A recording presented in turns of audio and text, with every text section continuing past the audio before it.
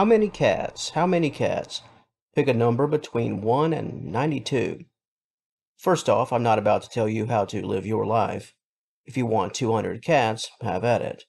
But what I will do is go over some basics and ask you to ask yourself several significant questions. Let's get things rolling. How many cats do you currently have? Are we talking 5 or more? How big is your home? Tiny studio apartment or the former Playboy mansion? Are the basic essentials being provided for each cat on an individual basis? Individual food bowls, water bowls, litter boxes, proper bedding. Is everything sound in that regard? Or are the cats having to fight over things? Any early bird gets the worm scenarios? Perpetual anxiety within the cats? Felines should never compete for essentials. If they are, well, that's an obvious issue, and a major one at that. Is your home clean? Is your residence starting to look like an animal shelter rather than a place of peace and comfort for you?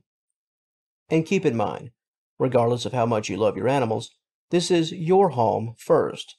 You should never find yourself in a situation where it seems as though your cats have taken over the show. What's the environment like for you? Can you sleep? Can you eat? Can you cook a nice meal? Have friends and family over? Can you do that? Can you work and relax? Here again, this is your home first and foremost. So yeah, I won't ramble on anymore. You get the idea. Critical things must be addressed, and you must be honest with yourself. There is a line in the sand, if you will, and the cutoff is when some of the essential questions that I just posed start to fall into that gray area or flat out negative area. It's not really a numbers game as much as it is a sound state of living game for both you and for your cats. But it all really begins with those feline essentials. If you are unable to cater to your cats on an individual level and they're having to fight over things, almost like cats in the wild, then you've got a big problem. If that's an obvious issue, well, you can go ahead and just forget about those other questions, to be honest. We've found the line in the sand right out of the gate.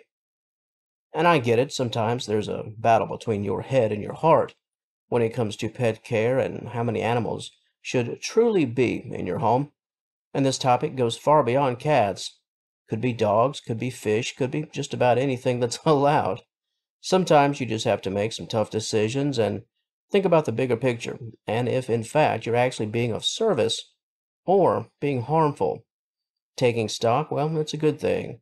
It's a good life lesson, just generally speaking. Make sure that you have what it takes in every aspect of healthy ownership before you take on the responsibility of having several cats in the home.